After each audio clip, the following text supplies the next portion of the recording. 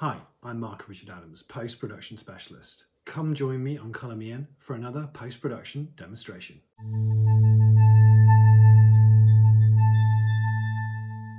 Hi and welcome back. Today I want to do a short video on Avid Media Composer.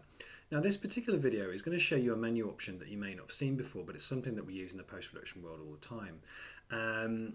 It's basically a refresh sequence. This sequence will help you sort of refresh any problematic renders or other issues of motion adapters that may be causing a bit of an issue. And it's quite handy when you're flipping between interlaced and the progressive world as well. And that's a demo I want to show you today. Okay, so how do you change an interlaced sequence to a progressive sequence? Okay, in order for your output, it's quite important. You know, if your delivery is progressive and you're given an interlaced output, then you're in trouble. Okay, so and vice versa. Okay. And the way that we do that is we need to check the format of the project first. So if I click on format, and you can see 1080i50. So this is an interlaced project. There's 50 fields there. Okay, that's not 50 frames, that's 50 interlaced fields. Okay. Now, what we need to do is to flip this to progressive. Okay, so let's imagine all of my source media is progressive, and I want my sequence to be progressive. Now we go to the format, we go to 1080, and we switch it to 1080p 25. Okay. And that warning will pop up, that's fine, click OK. And now you will see that this sequence, well, it wouldn't have changed much, but the project would have changed. You can see the project now is saying that it is 1080p 25, which is what we want. How do we know whether this is what this sequence is? How do we know? Well, an easy way of doing that is clicking this grey bar at the top, right click, choose columns, and if you scroll down, you want to select the format. Choose OK. And then format will pop up, and you can see it's saying 1080i50.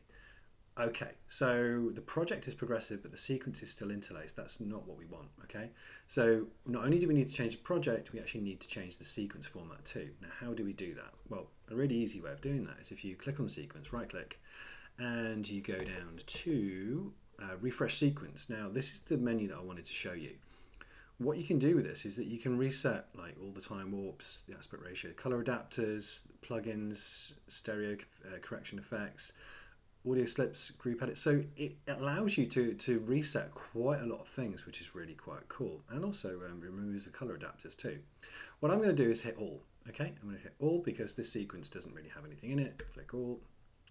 And as soon as I do that, you can see that it's flipped to 1080p 25. It's reset the sequence, and now I can carry on and edit in the way that I want, okay, in a progressive world. This particular menu is really useful. It can sort of dig you out quite a few of interesting holes by just refreshing the sequence. If Avid is throwing up a weird error, you could try doing that too.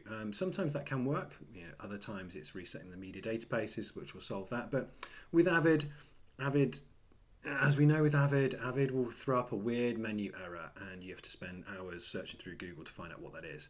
It's not very self-explanatory, Avid, sometimes when there's an issue. When it works, it works. We all know that. When Avid works, it works.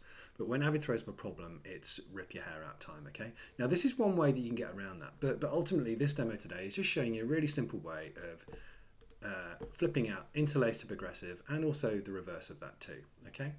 I hope you enjoyed the video. See you next time. If you liked that video, please give me a like or subscribe, or type in down below demos you'd like to see next. Catch you next time.